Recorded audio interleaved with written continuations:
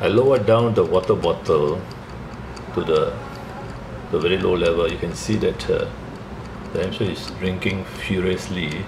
It's most likely the owner's water bottle was too high up and he didn't drink.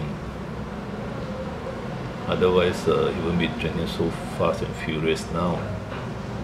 But sometimes the water bottle is too high, and for a normal hamster it's okay.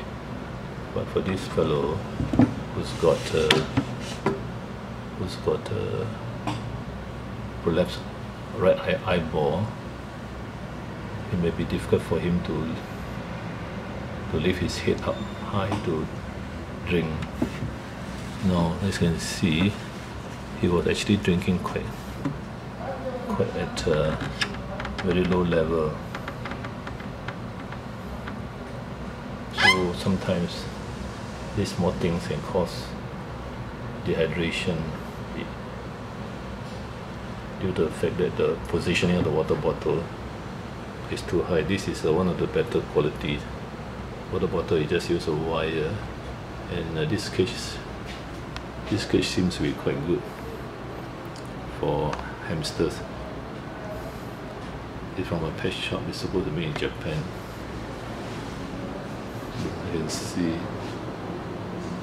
this painting will be hung up tomorrow, probably at this area there.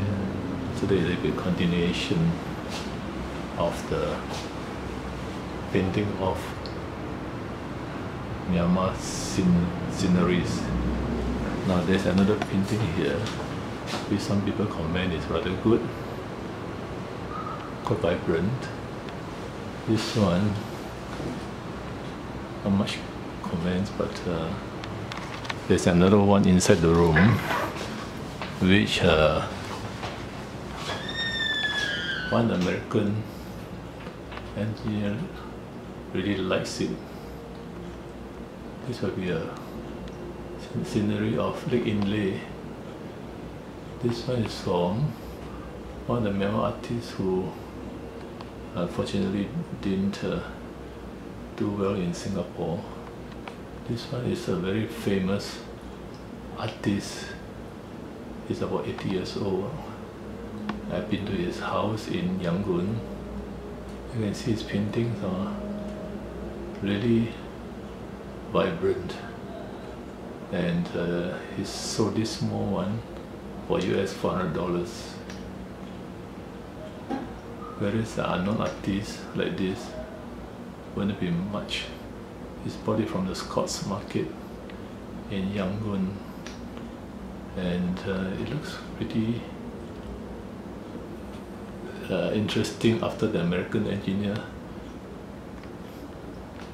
commented on it. He said he wants to get one of these and asked if I was selling paintings from Myanmar.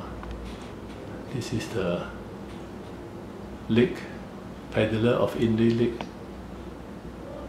The fisherman doesn't row, he paddles with his foot. So that is one of those tribes in Inle Lake, Yangon. Beautiful place to visit. You could stay there for several days and do your painting. February 27, 2014, Toa Payoh Vets, Singapore.